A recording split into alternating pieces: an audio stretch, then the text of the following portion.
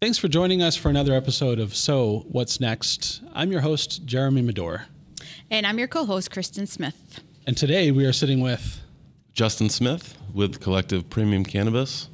And Dave Gianetta with Collective as well. Wonderful.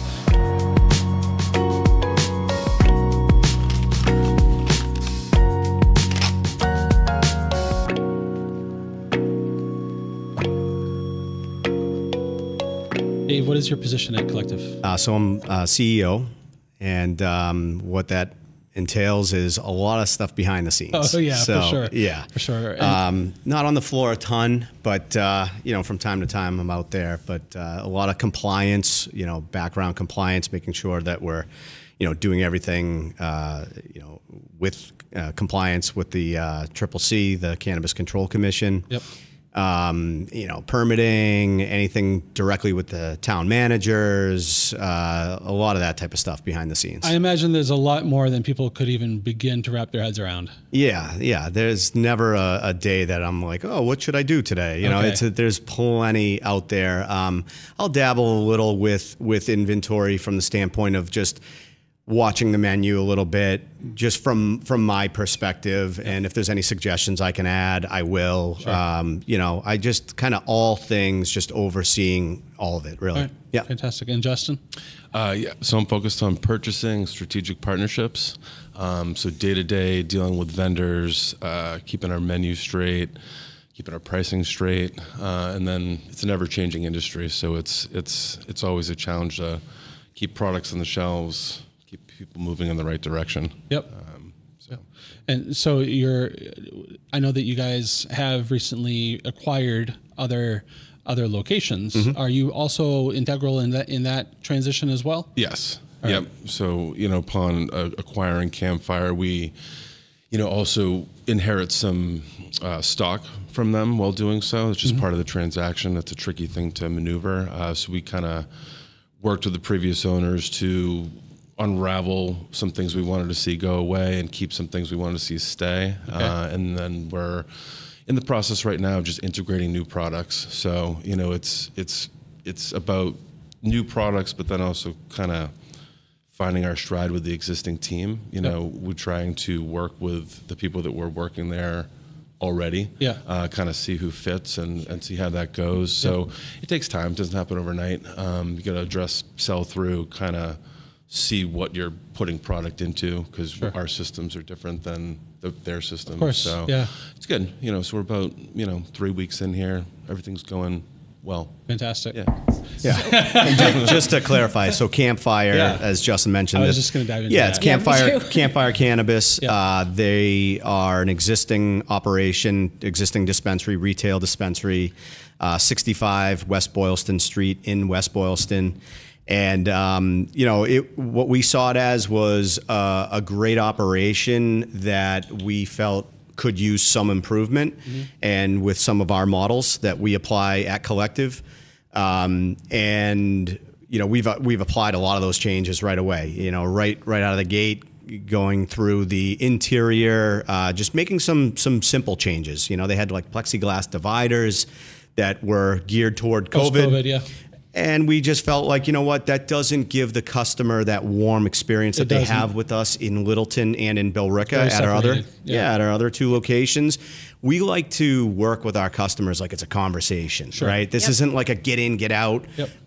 If they want to do that, they can do that. But if they want to have that consult, if you will, we're willing to sit there with them as long as they need, and give them as much information as they need to make the right purchase for them. Right. So, so Campfire Cannabis is one that we acquired. They opened late 2020, so kind of like right in the heart of COVID. Okay. And single store operation, so they felt like, they made a good investment. They made their investment turn. They were able to sell it to someone else like ourselves, looking to expand our footprint, having two already.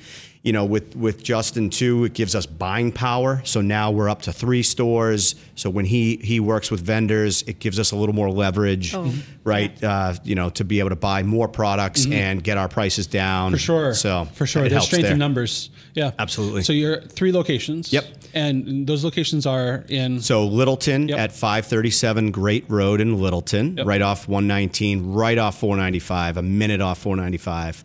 Billerica, we call it our flagship store because it is the busiest of the 3. Was that your original? There really is no original because Billerica and Littleton, we opened them both in the same weekend. Oh wow! Okay, wow. So it was We're pretty more intense. on that in a little bit. We can definitely talk more to that. March 5th and March 6th of 2022, respectively. Okay. We opened both of those stores, Yep. so we staffed up. We were ready to go. So Billerica, we call it our flagship. That is also right off the highway, right off Route 3. Off, if anybody knows Treble Cove, if anybody knows the prison, we actually abut the prison. Our lot line abuts the prison. Okay. So that's, you know, always a fun thing to say. Right. But so yeah, that's number 4 Republic Road in Billerica, and then as I mentioned, 65 West Boylston Street in West Boylston is Campfire Cannabis. Fantastic. Yeah. Fantastic. That's wonderful. So and that's only 3 weeks old. Yeah, for us. You guys, for you yeah, guys. exactly. And then you said it came out in late 2020? Yep, they opened late 2020. We closed on our acquisition on August 1st. Yep. So, do you want to speak a little bit about, so Justin, you talked about sundowning some of the products that they were offering. Yeah. I'm going to venture a guess that you had already done some market research as to why they should be sundowned, and not just because, well, we didn't like them. Yeah, and you know, the thing that's important about this industry to note is that everybody's got different plans, and it's new. So even just the simple act of products staying on shelves is not about ordering. Sometimes it's about production issues. So, you know, I compare it to liquor. You know, nobody wakes up at a liquor store these days and, you know, wonders if Grey Goose and Kettle One will be coming this week, or if they need to source a different vodka to get them through the demand, let's say. So any product that we remove from the menu isn't because it's a poor product, let's say. You know, I'm not going to say anything in that direction. It's more that we've established partnerships that work, pricing that works, and sales techniques with some people. So as the market evolves, it's also sort of narrowing, and I would say, you know, the real committed people are starting to shine, and the people that are less committed are falling away as they should. No, that makes perfect sense. Typical of capitalism, right? And so, you know, the strongest will survive, and you guys are identifying which ones are, in fact, the main players. Yep. And you're going to try to not necessarily limit your products, but gear your product line toward the ones that support you best. Yep. And consistency and uptime is a huge part of that, because inventory management, I can imagine, is probably unpredictable. Yeah, well, production there can be issues, and it is a living plant, so there are things, you know, the worst thing that can happen is you lose a whole crop. So if you're in a flow as a grow, and we are not by choice for some of these reasons, you know, we entered the industry later. In the beginning, it was very hard to get product, and we'll throw out the term MSO. It's a term that you should know. It's a multi-state operator. So in the beginning, there was a lot of big money kind of flooding the licensing scene to win this business, right? Yeah. And their main goal is to be a vertical operator. So growing their own stuff, making their own products, and ideally flooding their stores with that. Okay.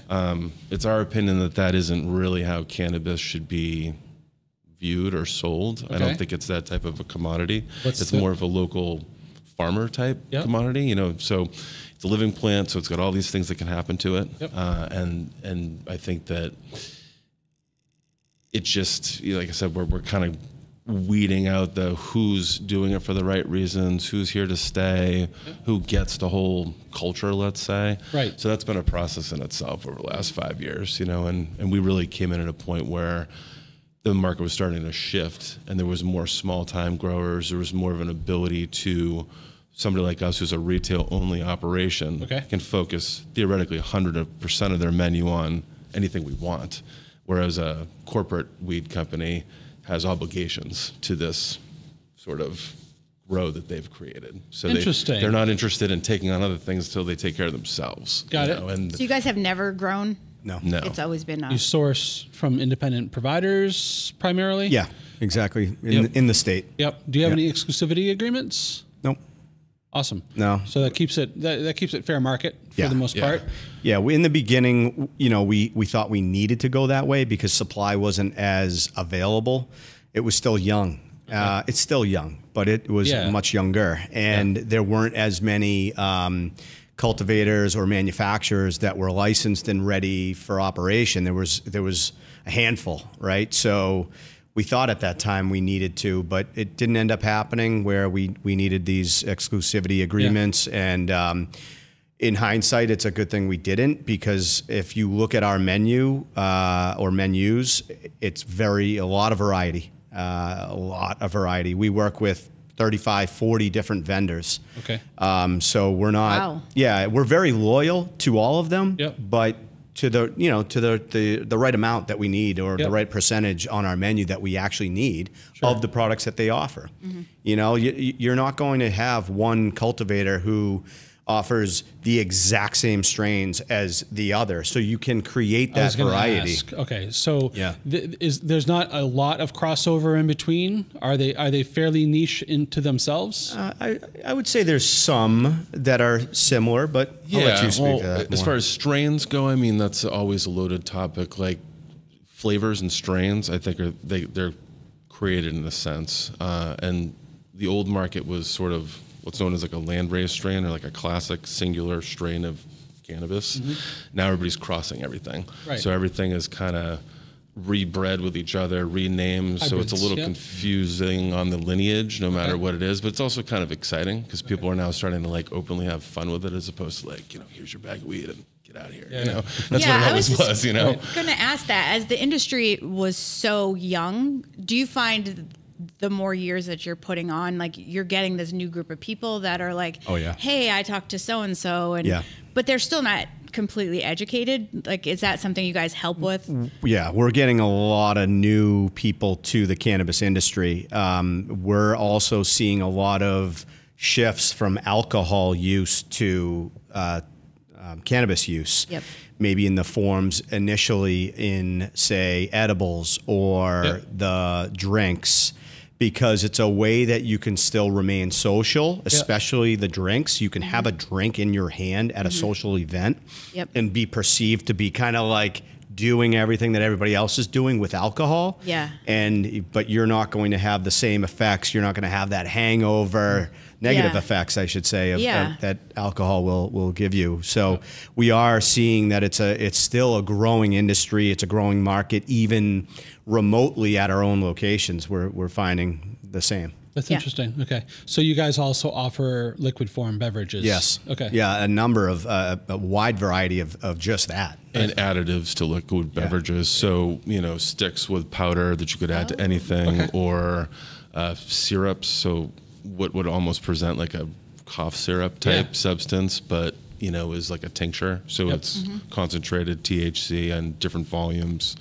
You could put it directly on your tongue. You can mix it in a drink. A lot of these things are becoming flavorless, true flavorless. You can add to water and you can't taste it, then it's pretty flavorless. Wow. And that could be interesting, because the beverage market is going to be somewhat, I think, in our opinion, hindered by legal reasons. When you can get a THC seltzer at Fenway Park, then different story, but we're not there yet. So fair enough. Yeah. Now, are these beverages also offered in classic establishments of bars and pubs and restaurants, or is this strictly through? No, because it's regulated and it's not regulated through the FDA. Got it. So, and any package you read that contains cannabis, it will say right on there, and that's a mandatory regulation to put right on there that this isn't regulated by the FDA, so that they take no ownership. Interesting. So to answer your question, no, you won't see that in like public establishments yet. But like what do you see happening there? Do you see it eventually becoming an FDA regulated substance, or is this going to remain? Yeah, I mean, you said CCC, right? Yeah, Cannabis Control Commission. That's only the state regulatory group as for the state. Is there a federal equivalent for that? There really isn't, because it's just not regulated right now federally. Being illegal would be the equivalent right now. What's that? Being illegal. It's not an equivalent. It's the reason why it's not. Right. Sure. You'll see it happen on a local level first. So like Mass will push for the ability of people to do a social consumption lounge. Sure. You could even argue that this is happening now, where in Cambridge, for example, they're superseding the state guidelines and saying that we've created a lounge license of which you can do anything in. Okay, like a town ordinance kind of thing. So like anything, people then push and say, all right, well, theoretically, I own this lounge. It's private. You've given me a VIP license or a club license, so they're now holding parties and you can smoke weed there. Yeah. So that's where it starts. People start doing it. That's already happening? Yeah, in Cambridge specifically.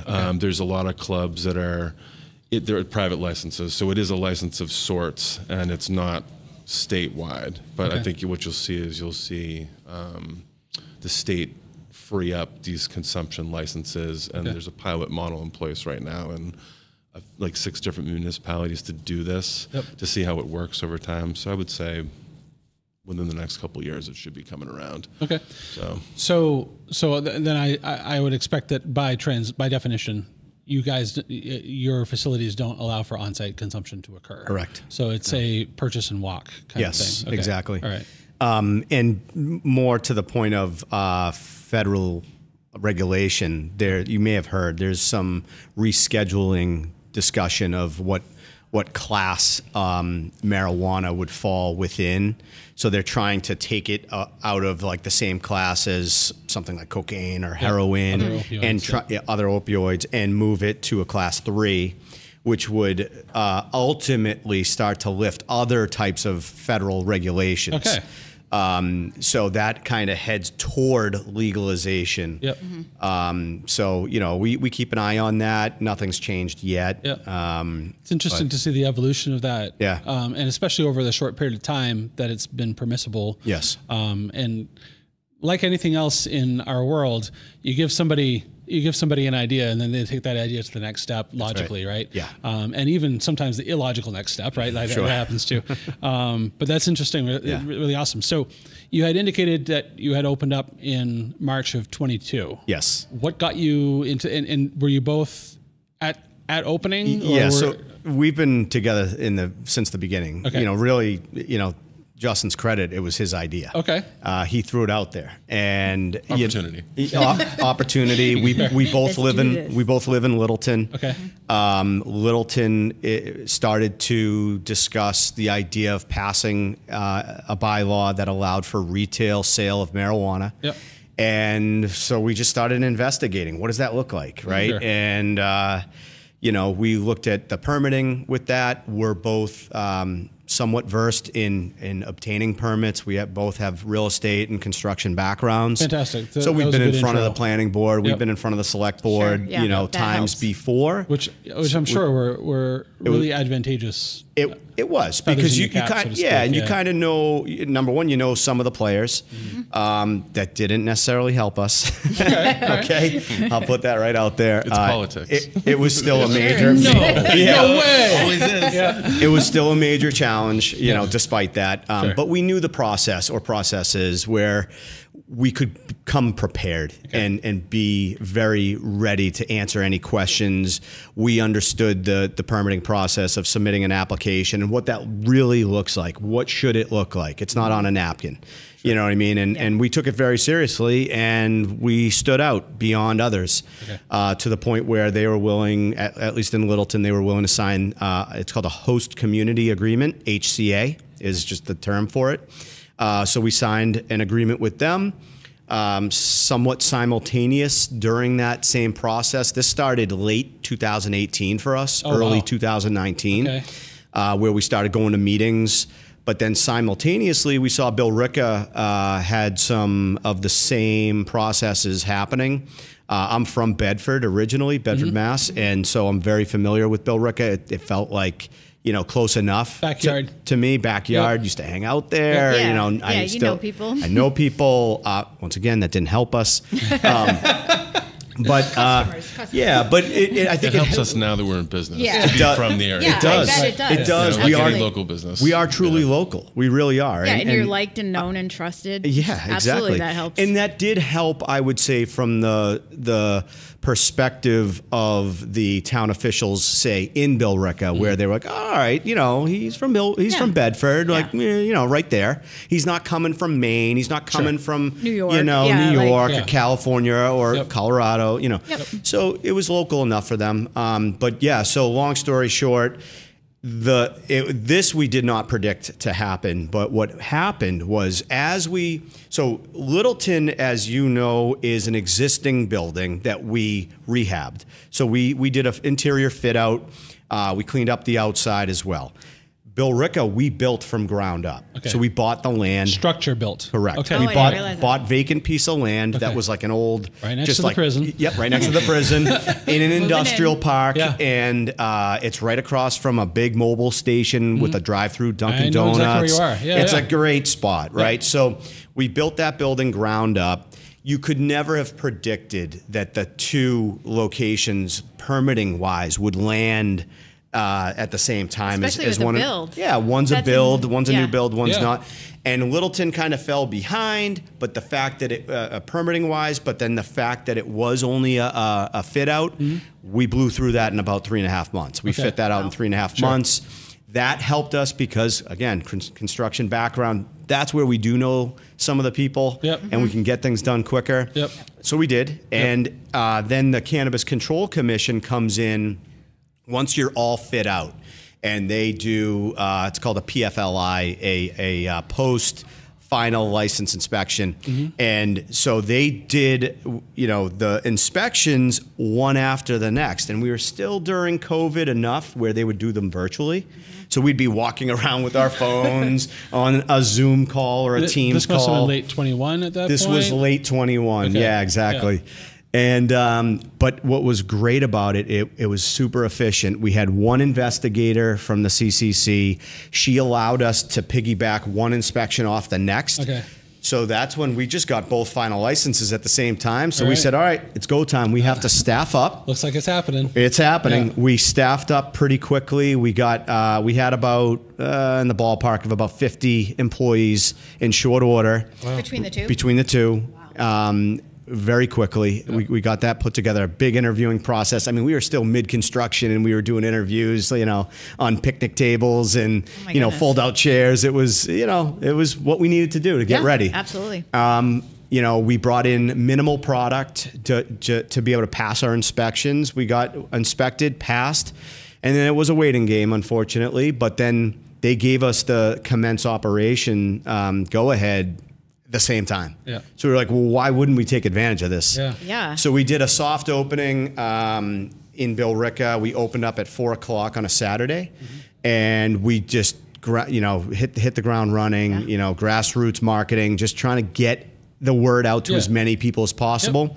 From 4 p.m. to 9 p.m. on a Saturday, we had a little over 100 people come through, which felt like a success. Yeah. That is successful. And because of Billerica's visibility to the street in such a busy area, we did have people coming in during construction anyway, asking like, hey, you guys open yet? And, that worked to our benefit. And then we put the blasts out there as quickly as we could. We had 72 hours to do it. Oh my goodness. Because they give you the commence ops and then they say, okay, you can open within 72 hours. So we did. Yeah. We were like, we got to take advantage. So we did that on a Saturday, and then on a Sunday we opened up Littleton just right open, at 9 a.m. that next morning. Yep. And then we threw a little, event at Littleton to build that one up, and then it was just hit the ground running. And it's been from there. It's just been for this guy. For this guy. So yeah. Okay. Who handles HR? So we have an internal director of operations and personnel. Yep. He is kind of like the liaison to HR. Okay. So if you have an issue of any kind, or if you onboarding a new employee, his name's Dan. Dan will do that for us. Okay. Now we do have a third party HR company who will handle any issues that would go beyond Well, knock on wood, we've never had. Is that a business decision or a state requirement? How does that work for that? It's a business decision. It's not a state requirement, but it's a protection method, right? And we feel they specialize in HR, right? We feel like we specialize in knowing people and being able to talk with people as like the first stop. But if we can't help you, then absolutely our employees have an avenue where they can speak to somebody in HR, or if there's like, time card issues or questions, they can go to HR if they need to. We don't use the service all that much. We really use them for processing payroll. That's it. Makes sense. Are there a lot of things that your employees need to kind of sign off on, or like training? I'm sure with this industry, like the advice they're giving people, like there has to be some level of how does that all work? Yeah, so there's a required training that they have to do within 90 days of them being hired. And so we actually enforce that before they start with us, before they start communicating with any customers, just because we just want to be covered. Yeah, I can imagine that's a huge. Exactly. So it teaches them the basics of, handling cannabis, what they can. We're recreational. We're not medicinal. So we can't truly recommend and say this product right here will work for you and this is what it will do for you. We can't do that. We can say, try this. This is fun, whatever. We say, a lot of our customers have tried this and it has worked for this. That allows them to say, okay, I'll make that decision for myself. Your mileage may vary. You got it. Big disclaimers. Is that different, like your facility than others? Like, are some medicinal? Yeah. And okay, so you're just recreational. Yes, and it comes down to licensing. Okay. So and certain requirements. So under a medical license, you do have to have a physician on file. Who will basically support a lot of your recommendations. That makes sense. Yep. Dosing is different too with the products. You can dose higher with a medical license than you can recreational. Got it. So for purpose of edibles, let's say, each serving can only be 5 milligrams with the recreational market. Whereas it can go upwards of 50, I believe. So, but it's for a different purpose, right? It's very set. For sure. Medical is kind of like the early day move, both for companies coming into states as well as, let's say, governments trying to responsibly bring cannabis in. What's kind of happened now is that there are still medical operators. One of the things they're required to have everything on the medical menu that they do on the rec so that the patients have first access. Got it. But what's really happening is the prices have come down so much that the incentive for having a medical card and it's reduced. Publicly having one, I guess, and the tax savings is almost canceled out by a menu like ours. That's interesting, huh? Yeah, so what's good because it kind of like, from a medical standpoint, it's about the product. So it shouldn't be restricted to who has this and where can I go. You should be able to get it anywhere and truthfully at the best price, right? So that's just one thing that's kind of evolved. Medicals, a lot of medical operators might tell you, don't bother. It's kind of like I said, an old move in the industry. It's kind of just evolving to be more accepted. So it's somewhat unnecessary. But there's still plenty of people that have the card for specific things that cannabis helps with, and that's proven. And I think touching on something we talked about earlier, that's part of the exciting thing about this is we're all learning. So though we try to educate based on what we're learning, it also is a very individual sport. Everybody is different in their intake, their reactions. So you really need to find your own path. And I think that it's going to be cool. I think over time we're going to see that other elements of the plant are appetite suppressants or do cure diseases or whatever they help with. I think it's going to be a natural assistance. That's what's cool about this, is that it was already here on the planet. We're just finding ways to deal with it. And most of those things are beneficial that already exists. So it's the beginning of the journey, for everybody. I think it's the cool part. It's what's around the corner. Exactly. Yeah, it seems like a lot of people, like the stigma's kind of going down. It is. You know what I mean? You're not like... It's definitely more of a conversational thing now. It's like everyone's talking about it. I was just saying to Justin on the way here. So two of our 3 kids play hockey. And so we're in a rink all the time. Last night, sometimes I don't even notice, but I threw on a hat. It's a collective hat. Yep. And one of the parents right next to me is like staring at it. He's like, you work there? Like, it's one of those things that's like an underground. You could tell, like, he got all don't like wanna quiet talk with about me. what you do. And I was like, are we in an alleyway all of a sudden? You got the stuff. So I answered his question naturally with a question, and I was like, why, you go there? And he's like, well, I live in New Hampshire, so I go here. And I'm like, well, you got to check us out. We got into the conversation, and, he's not like a big stoner or anything, but it's like that stigma thing. He doesn't drink. And this is his outlet. He said to me, he's like, it's Friday. It's the end of the week. I had an awful week. I want to, take an edible. I want to do whatever. Yeah. So it's a conversation piece for sure. And yes, that stigma is dropping quite a bit. Yeah. And I'll even admit, in the beginning, we didn't want to put cannabis on any of our marketing. Sure. Our tagline is calm, cool, collective. Right. Instead of collected. Yeah. We put this on a lot of things because it would still stir up a conversation, but it didn't have to be right out there. It's a lot more socially acceptable. It is, and I'm in a rink with kids. And just because I have it on my hat, would you wear a Coors Light shirt? Sure. Yeah. Right. You're not. That doesn't mean you're going to give a minor a beer. Right. No, right. So no. it's we're getting through the stigma. It's getting better for sure. Good. I'd love to flash back, back to Prohibition days and see what post-Prohibition behavior and attitude was like. Because I would venture to guess that it's not too different. Justin uses the analogy of Prohibition all the time. Yeah. All the time. He'll be like, it's like the Prohibition days. Like we are in that Prohibition period or just post-Prohibition, right? So are any of your three locations a speakeasy? Littleton is kind of, right? You guys have been there. Littleton's pretty... I personally have not, but I've seen the material that we developed. So Littleton's pretty cool because it's in an industrial park. Yeah. Although it's right off 495, it is tucked away. Yeah. So you have to go down like a common industrial drive, then you turn into our parking lot. So we're like about 700 feet off the main road.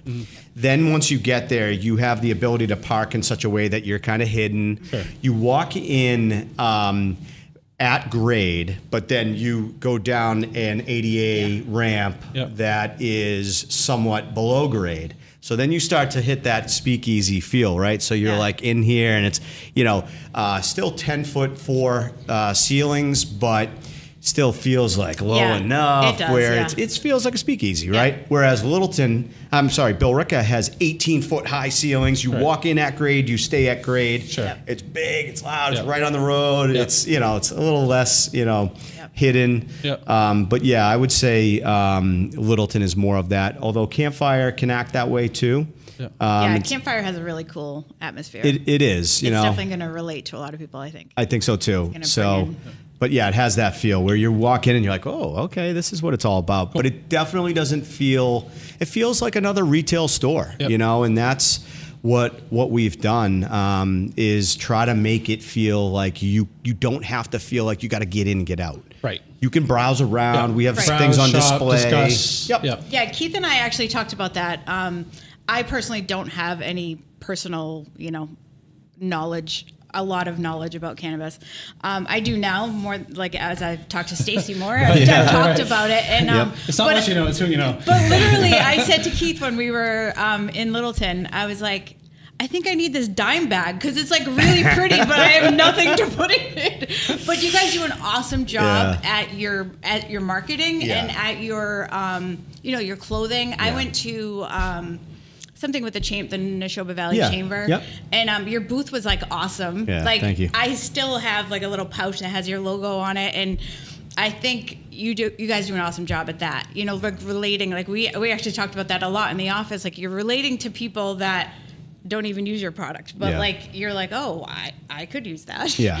Like your shirts and your. I think that you need to kind of blur the lines between who your shoppers are and who they could be, right? Yeah, absolutely. Because the thing about it is anybody could be your shopper long term. Yep. It's a matter of creating the space, the welcoming space, the education, the marketing, getting people to kind of break down the barriers of the questions, because I would suspect that a ton of people have a lot more questions than are being asked, and it's more of a question of like, am I going to find somebody that I know when I go in there and be embarrassed, or because so how do you that do that aspect of things. Like, can you guys talk about that? Like how, like if we went in there, do you run customer seminars? Do you have an educational channel or a series? So what we have been talking about doing is more like a consulting type of approach, where you as a customer could set an appointment where one of our staff members will come out on the floor with you. We have an area in Littleton where there's like seating area. It's kind of off to the side, out of the way, where you can sit with us and talk with us about anything, right? And we can turn that into an order, right? That makes sense for you. The same approach applies. We're not going to make direct recommendations, but we're going to educate them on what are the known effects of this product versus this product. What is an indica versus a sativa and a hybrid? Talk about all those general knowledge discussions, and then allow them to make a decision from there on what they want to purchase. Sure. Yeah. That makes sense. So from a buying perspective and from a inventory control and management perspective, I imagine that you guys probably get requests asking for products that you might not have or could source or whatever. Yep. Is there a special order capacity for you guys, or is it, here's our menu and this is where we're at? So sometimes the request can be generic to a sense where maybe it's a strain that somebody's looking for. So I guess it would give us flexibility to source it from whoever has that. Yep. Sometimes it's available, sometimes it isn't. At this point, we've kind of, I would say we almost get like a request for when is something coming back, which sometimes is, it could be because it hasn't entered the store on a reorder yet. It could be production. Yep. There's all these other variables. But yeah, we're pretty accommodating. I'd say most of the time we can bring it in if we don't already have it, or like Dave said, sometimes it's about, we understand that's something you're interested in, but have you seen these other things? So there's very much that part of it as well. Sure. Generally, are people looking for an effect-driven outcome, or do they like a product because of branding? I would say, not unfortunately, but I'm a heavy consumer of cannabis, so I would consider myself the low percentage that's all about the weed, flavor, like good grows, all these different things. But 95% of the market is probably more driven by, unfortunately, TAC, which is the total active cannabinoids. So not just THC what gets you high, but all the other properties of it add to this total. So testing has kind of changed the game a lot, because you never asked what the number was when you were buying pot before. It was usually based on, they probably wouldn't know, right? Well, and truthfully, like if it looks good, it smells good, and it smoked good, it's good. If one of those things falls off, then it's being masked by one or the other, right? That's a pretty good general rule of thumb. So we've kind of had to adapt to, despite quality, there's also this element of flavor, kind of predictability. People like to know it's going to be grape, that it is a high TAC, and that's really what's driving the market right now is flavor. And then the effects is probably the other side. Okay. And I would say that's predominantly driven in that category by sleep. A lot of people are hearing that cannabis helps sleep, and it's not even just CBD or CBN. CBN is like CBD, it's another component of the plant. So when you have THC is psychoactive, gets you high. CBD also is coming from the plant that is doing all these other things, various things that you've heard for people, pets, all that stuff. But then there's these other kind of yet to discover properties of it.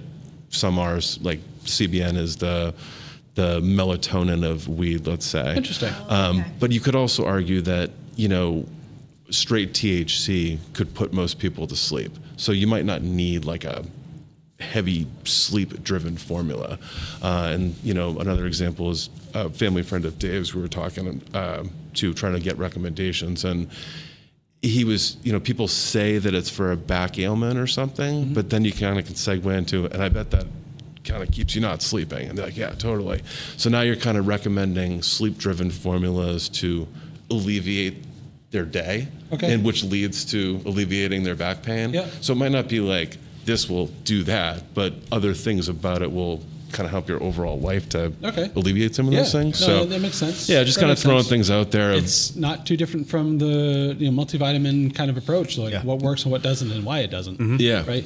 Yeah, but I mean, your initial question is sourcing requests. Yes, we try to accommodate. Sometimes it takes a minute. You expanded greatly on the initial question, but I like the direction that you went in with it, because I liked it too. Yeah. I don't think that I would have asked a question that was geared toward that kind of response. Well, and we're kind of like indirectly not telling people what they think. We're trying to decipher, like, well, this is what they asked, and we hear a lot of this, so maybe we can just throw this out there. And I think one of the biggest hurdles we have is getting people in there.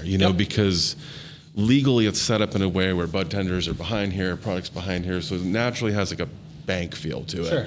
And what happens when you walk into a bank is somebody's like, "Can I help you?" So you don't have time to be like, "Well, I didn't get my deposit slip," or even look at your clothes, and maybe they're already nervous about being there. So it is a very like, let's get in and get out. And I would say for that, we also speak to that too. We have a paper menu, which acts for a lot of people as a quick like, I am uncomfortable, boom, boom, which is kind of nice to have. So you're not like, if they are going to be uncomfortable and we can't control that, all we can do is try to comfort them while they're there, right? So everybody's different. So we have all these different techniques of how we present it, right down to, if somebody says, I need a minute, give them a minute, and just don't harp them. Don't chase them around the store. Let them do what they want to do. So that's another good example of what Justin was saying earlier. He used the term MSO, multi-state operator.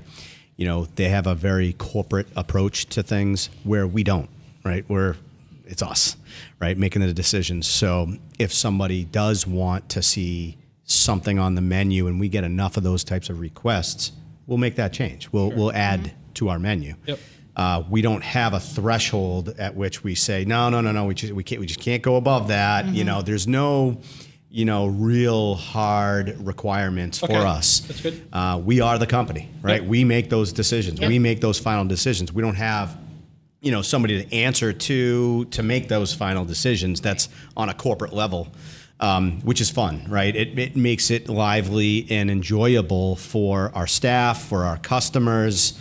So we can definitely add when we get enough of those requests of the same type of product, we'll say. Let's switch hats for a little bit and talk business specifically, because we've been talking a lot about consumer behavior. We've been talking about general menu, retail offerings, et cetera. But from a business management standpoint, let's rewind to 2018. So 2018 to 2022, that's a lot of time between initial thoughts and actual activity. I think one of my key questions is, how did you guys stay hopeful for 4 years? Honestly, a year in, I'd be like, man, I feel so defeated. Like, how did you get through that? That's just built into us. We're always hopeful. We're always determined. So you can't change that. I guess going back to our backgrounds, right? Other projects, if you're trying to get a project approved, it doesn't typically happen after the first meeting. I hate to say it. That's fair. As much as we wanted it to and expected it to, and it, the writing was on the wall for it to happen that way, never happens. These boards, planning boards, select boards, they like to kind of, drag it out a little bit. Now, were you both in real estate before? Yes. And construction. Okay. Individual from one another, but so like residential or commercial? Mostly residential, a little bit of commercial in there. Okay. But so. How large were your previous companies? Like, did you have multiple employees like you guys now have? No, neither of us really had employees. Well, you had a couple. Yeah, a couple people on the day-to-day, but it's more of a subcontracting business. So you went from very few, we're just going to call it very few, to 87. 50. Well, you had to hire 50 at the beginning, right? Yeah. And so how did you go from that to that? It was taking the same approach as we did with our subcontractors. So with a subcontractor, let's call it a plumber, right? You're dealing with the owner of the business, right? The actual owner of the plumbing business typically is who you're dealing with. And then they have their 3 or 4 employees, okay? But there were plenty of times on a job that the owner's not there and you need something done, and you're going to communicate that to, or direct in a sense, to that associate, right? And you do it in a respectful way. You do it in a way that is received well. They'll get it done for you, right? And it is still a form of personnel management, right? And fair. Yeah, so you can parlay that now into these are your employees, right? What we have found has worked really well is we have a number of layers of management. So, like, I'm not going to really direct, let's say, somebody who's in inventory, who just took in a delivery. I'm not going to direct them, right? I'll have a conversation with either our COO or our director of inventory about whatever the discussion is. Kind of just, we'll then delegate from there. So, but we have multiple layers of management, and those were our initial hires. So we hired from the top down. Good. And that was the way we saw to make this organization work. Scalable. Yes, that's smart. And we've built what we call our executive team. And it consists of 6 of us. And we meet every Tuesday morning. We meet in Littleton around a conference table. And we just all catch up because we're all with different departments. And we're all wearing different hats and we're all doing different things. And we come to the table to share all of those things. What can we do to help one another? Makes sense. So that it's like, okay, all hands in, break. Let's all go and go do what we need to do. That's how we took on those 50 employees in the beginning. We hired from the top down. We assigned different departments. So we have found through interviewing for other hires as the time has gone on, there's a lot of people in management roles who had to manage at a previous location, had to manage the entire store. And when I say the entire store, I mean everything. Too much. Security to front of house, to back of house, to everything in between, ordering, receiving. That's a lot. That's a burnout. That's a lot. It's a burnout waiting to happen. We identified that early, and we said, okay, we're going to have a director of security who handles just security. We're going to have a manager of the store who will handle just the front of house. So your bud tenders, your shift supervisors, they manage them. And then inventory. So inventory management will manage just people who deal with inventory, taking in orders or deliveries, processing them, getting them out to the sales floor. And so we hired those people individually, and then we empowered them to go ahead and conduct their own interviews and hire who they feel they want to work with. We're not going to sit here and micromanage that and say, all right, you need to hire this person and then you're going to work with them, right? We gave them that opportunity to work with who they felt most comfortable with. Yes, there's been turnover since then. It's just natural. It's retail. Especially in retail. But we've limited that, I feel. At least our executive core team, they've all been with us since the very beginning. So if your core group doesn't experience the turnover that your front of house group might, you're still in a good spot. Yeah, so that's how we did it, and that's how we felt like we did it in a way that got our feet off the ground and has gotten us to where we are today. And we follow a lot of those same principles, is a lot of empowerment and allowing our managers to manage. We're not micromanagers. We're not interested in doing that. Good. So good. Yeah. How old does somebody have to be to work in a 21 plus? 21 plus. Yeah. And do you find that to be a limiting factor in your hiring process? Not at all. Not at all. We have staff who range from say 22, 23 to 65 years old. So, but that's also our customer base. Right. So they can relate. A lot of our employees were once customers, which is really cool. That is cool. So I personally manage our info email. So anytime someone goes on our website, there's a form you can fill out if you have any question of any kind. But we do get a lot of inbound inquiries regarding employment opportunities. And so I get to see that firsthand, and it's pretty cool to see. And it's exciting to see somebody who has the passion and the excitement for our organization before we've even really met them. We've met them as a customer in a customer transaction, but we've never really sat down with them. But it's a great.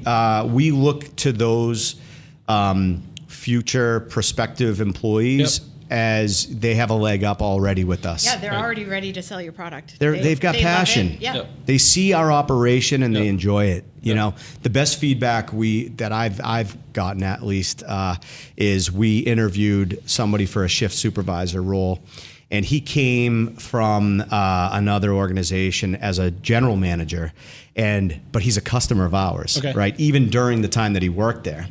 And, you know, I asked him, so what feedback would you give us on our operation from a customer perspective? And he's a GM. Like, he's up there, right? He knows how a store should run. He's like, we did things at our store ahead of time that you guys, though, are doing. So that was the best validation we could have ever received. That, you know, we were never in cannabis. We didn't know, you know, or retail for that matter. We just did what we thought customers would want to experience because we, as customers of other stores, experience it that way, and it works. So we said, well, let's follow that model, and we change things. But makes sense. But yeah, that's, you know, feedback like that is always great to hear from these people that want to work for us and they're customers of ours. Yeah, that's awesome. That's awesome. Yeah. What's your favorite part about the job, Justin? The job. Well, I was just going to say... career. Well, I'll say this because I tied into what we were saying before. Like, I do love the team we have. And, you know, I'll speak for myself on this, but we came from similar backgrounds running these construction companies. Everything falls on you. There isn't really anybody to look to, unless it's big enough that you can hire that out, right? So I think that as we've grown a little older here, you get a little wiser. And I think that what our team enables us to do is focus on what you do best and don't get bogged down by what you're not good at. Absolutely. So we've kind of intentionally selected where we think we can thrive. It's not to say that members of our team can't also do the things that other members are doing, but that's not the point. The point is, like, stay in your lane, divide and conquer, come back to the table, keep going. You know, and that is my favorite thing about it, because you know, we want this to last. This is kind of the rest of our life now. That's how we're looking at this. So we gotta protect it and expand it. So I really do feel that way. That's. I wake up every day thankful that we have the team because that's how we get it done. We couldn't get it done by ourselves. That's it. So, no. You said how many people now? 87. 87. That's a lot of moving parts. And 6 core, you said? Yeah, 6 executives. So that would range. Basically, so our general managers of our stores wouldn't fall into that group. Fair. We kind of make the decisions, and then we delegate that down to those GMs, and then those GMs delegate down to shift supervisors, who are what they sound like for the 8-hour shift that they're on. They're not there to discipline, but they are there to help the front of house staff. If a customer comes in and they've got a concern about something, they can kind of step in and help with that. They can override transactions, things of that nature. But they're that first point of contact. So we feel confident that we can say to our town officials, we always have somebody that is of a managerial role during every single shift. So there's someone to answer to somebody. There's some mid-level decision-making capacity. That's right. Always present. Exactly. We don't, every opening shift opens with a shift supervisor. So Stacy, she's our director of marketing, but she prides herself on learning about what the customers want and need, and that's how she can kind of help with gearing toward how do we bring these customers in. So in doing so, she's volunteered herself to learn that supervisor role at a time when we are, say, short-staffed. So at this very moment, she's in Littleton as a shift supervisor, right? So that's what she's doing. So she floats. She floats, right? And it's great to have that flexibility. For sure. So Stacy at this moment is the first point of contact for that shift. But what works well with that is she's listening. She's understanding what are the customers talking about, right? Yeah. What's the staff talking about? Yeah. That maybe we won't get from, say, another shift supervisor who isn't a part of the executive team, we'll say. Yep. So it's really valuable and beneficial to have her in that role at this moment. Keep your antennas up. But no matter what, because like for one reason or another, we didn't have somebody for today, someone will always step in. Sure. So we will never allow the lower level role be the point person. So we're essentially always open. Yeah. It averages between 9 and 11 o'clock every day of the week. Right. So it really is 9 a to 11 p. Mm-hmm. Well, the stores vary with their hours, but 9 in the morning till Billerica is the latest at 11. The others are a little less based on flow. Yeah. So you have a total of 10 hours that you're closed. Across locations. Yeah, well, people are sleeping. Exactly. When they're using the product. Too. Exactly. Yeah, that's awesome. That's awesome. All right. So, in the spirit of the podcast, so what's next? Like, what's coming down the pike for you guys? I mean, obviously, you're just settling into your Boylston, but what do you see on the horizon? Well, we look to expand even further. We have our 3 locations right now.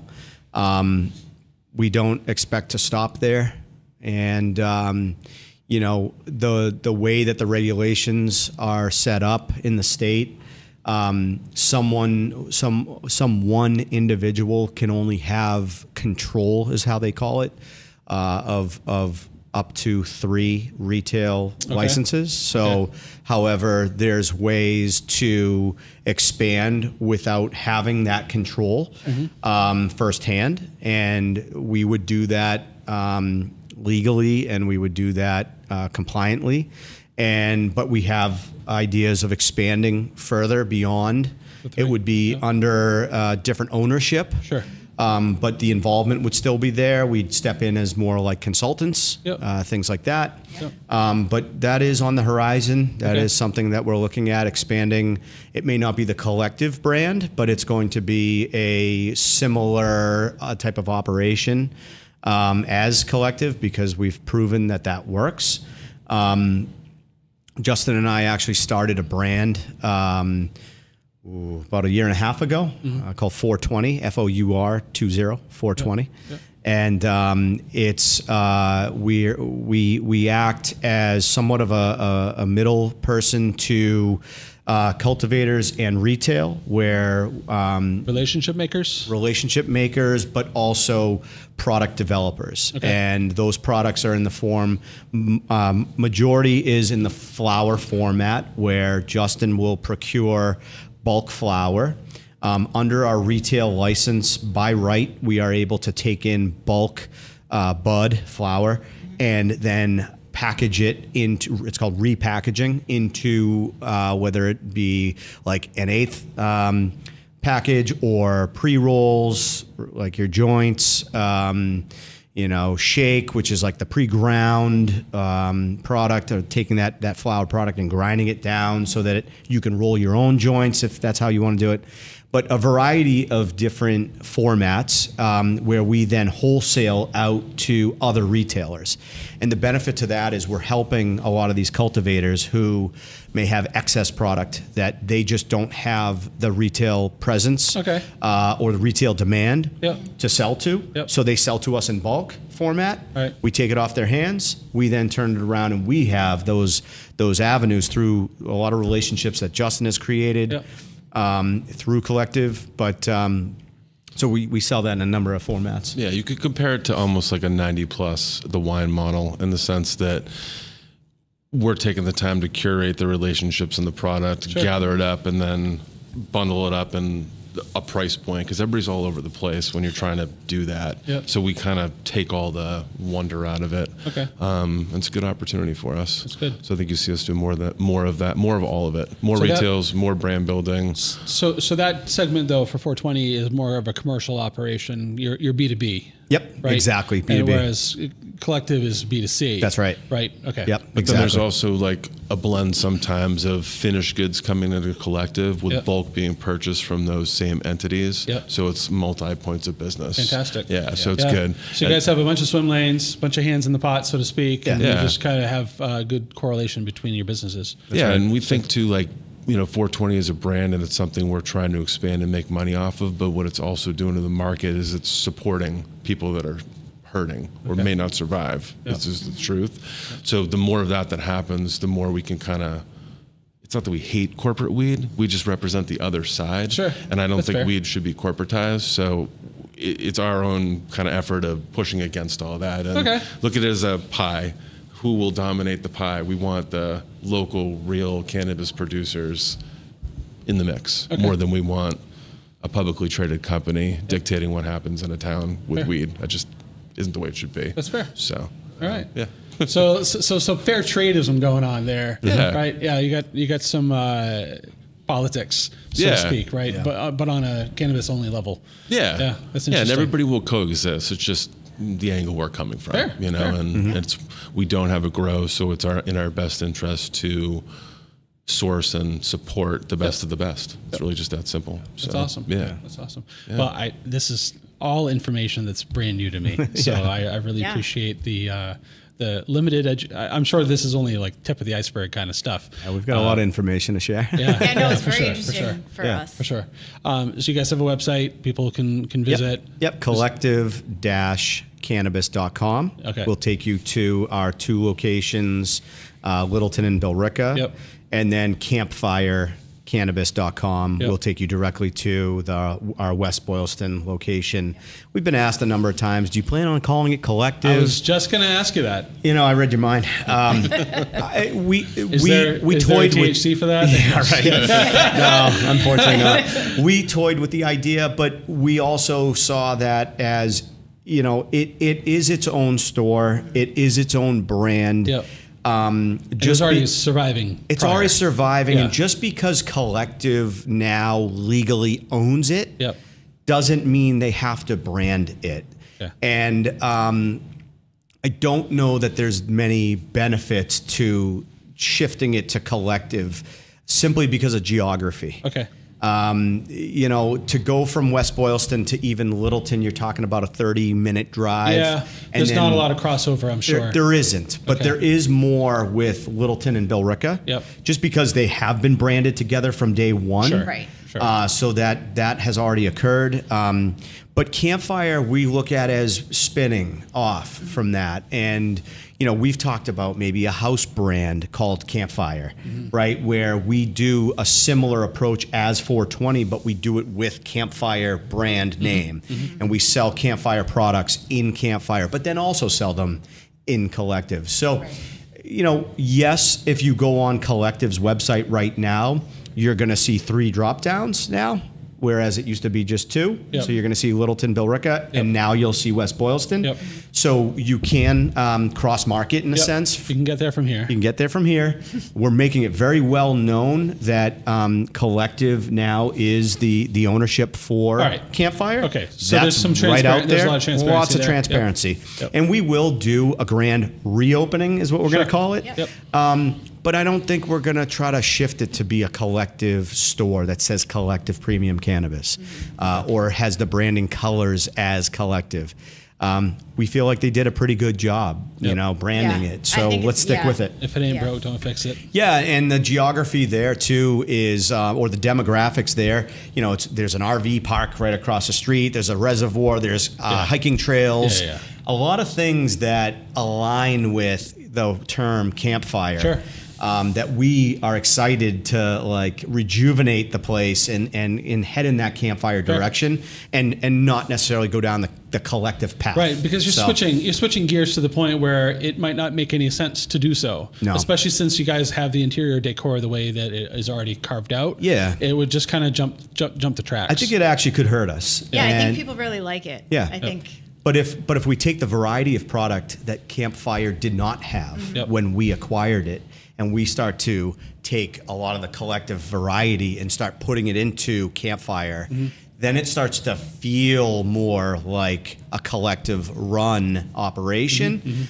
We train the existing staff who who, by the way, we've kept all of them. We had no intentions of letting anybody go because, they were dedicated employees for that location. We just have a different way of doing things. And a lot of them are falling into place going, wow, okay, we kind of like this way, and we like your approach. It is structured, and there is somebody to speak to if I have an issue or what have you. So anyway. More support, more systems. Yeah, exactly. And we're very hands-on, we're, like Justin said, that's the excitement, it's exciting for us every morning to wake up and go to work because it's, I always refer to, I'm a golfer, I refer to it the back nine, right? It's like 20 years in real estate and construction. We don't see a time period set for how long we'll be in this industry. Yep. We want to do this for the rest of our careers, and see this as a great opportunity, and we're having fun with it. Yep. So. That's good. Yeah. Well, good for you guys. Awesome. So on this podcast, we always pull out a card and have you guys answer, and it's essentially staring at those. I'm just gonna go ahead and. Sorry about that, Justin. Dealer's choice. I don't like it. If you don't like it, you can pick another one. If you don't like it, you can pick another. Ooh. You have veto power. Want another? No, I like this. You like this? I'm just trying to select what to say. Okay. All right. Okay. Read the question aloud for our audience. You want to go first? Go ahead. I'll go. On what do you want to devote more time? Family, kids. I'd like to say I do a good enough job as it is, but it's not so much I want to devote more time. I'm motivated and interested and excited at the time that is in front of us to devote more time to my family, kids, wife, and just our family of 5 that we do a lot of fun things together. The kids play a lot of sports that we're heavily involved with and want to be at every single game and every single practice. And somewhat segue, Collective and Campfire has allowed for that much more so than our previous careers. Sure. Because there's no shutting it off, but because of these number of levels and systems of management that's in place, we're able to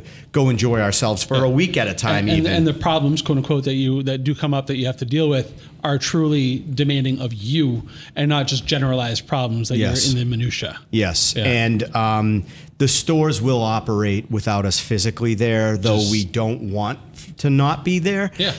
They will operate. And so it is nice now to go away for a week at a time, possibly. And the phone's not really ringing like it used to, with problems, guys working on the weekends, water in the basement calls. Those aren't happening anymore. It's nice. So on what do you want to devote more time? I'm motivated to devote more time to family and just family type things because it's short.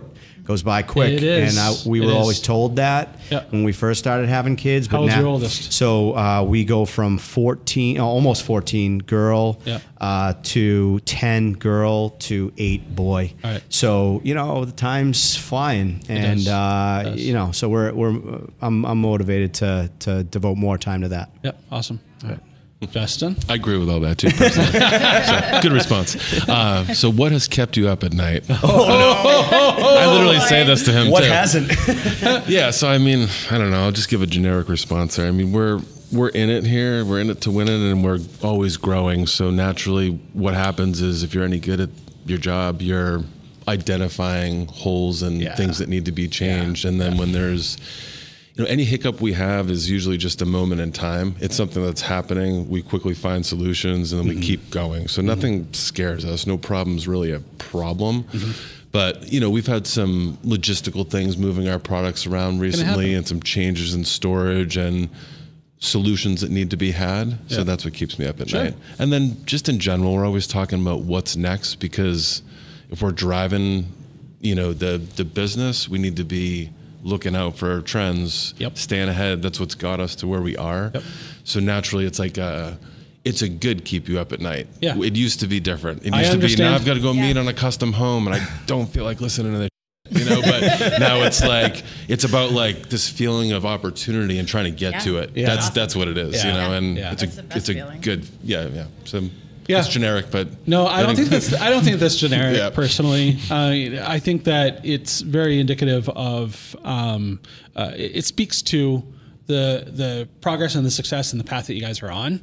And it sounds to me like the only pains are the growing ones, right? Mm-hmm. Not the ones that are like, oh my goodness, this is falling apart. Yeah. It's more like, oh, this is a new problem. Never heard of this one before, never experienced this before. How do we identify and eliminate the problem, or what's the creative solution that we can come up with that doesn't just take care of this problem, but also maybe takes care of that nagging one over there that we've been ignoring, right? So the twofers and stuff like that. Yeah, it's climbing up the mountain, not falling down the mountain. Yeah. It's kind of like, as we're climbing, we're hitting a few areas where we don't know where to put our foot. And that is figure it out. Okay. Keep going. Exactly. Yeah.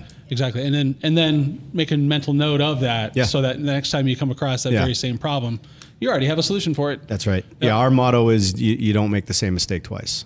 And we stick to that. And that's what we talk to our other executives about is, when we feel like we can help them with an issue that they ran into where there may have been a mistake made, we talk about it, we nail it, we say, all right, what system will we put in place so that we won't make that mistake again?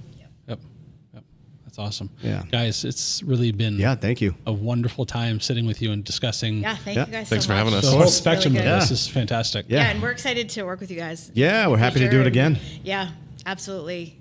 Stacey and I will keep in touch. Absolutely. She's already got us quoting out some stuff. We're excited. We love it. We really, like that day that we came to Littleton and Billerica, we walked out of there and we were like, if we could work there, just hanging out, you guys are awesome. Thank you. Every single person we met there was happy. Yeah. And you could tell was a hard worker and wanted to be there. And, it was awesome for us to see. You can't pay people for that. It's either in their blood or it's not. No. And it has to be in your blood in order for it to be in theirs. Yeah, it starts from the top down. I mean, we all, really, truly enjoy what we're doing, and we treat everybody with respect, and we understand that everybody has a life outside of work, and we try to accommodate that as much as possible, much more so than maybe a corporation. Yep. So, we, like I said, we enjoy what we're doing. Justin and I enjoy these types of formats. Yep. Yeah. We love to share. We feel like we have a lot of knowledge now. We've built up a lot of knowledge. Sounds like it. Yeah. And, we're excited to share it with people. So, motivate people to come into the stores, and we're just another retail, you know what I mean? But we're gonna, cause them to smile on their way out. Sure. And, hopefully they'll enjoy themselves. A lot of your values are the same as ours. Like a lot of things that you've said, you have said. That's the thing. Like I've seen you bob in your head. I'm like, very similar. Yeah, morals and values. Yeah. And that's what this podcast is all about. Cool. Is everyone has a story, and you guys definitely do. Yeah. And that's what we're trying to do is get those stories out. So, awesome. So people know you, and this was a good one. Awesome. It was a good one. Yeah. We're excited to do more. So thank you. Thanks, guys. Absolutely. Thank you.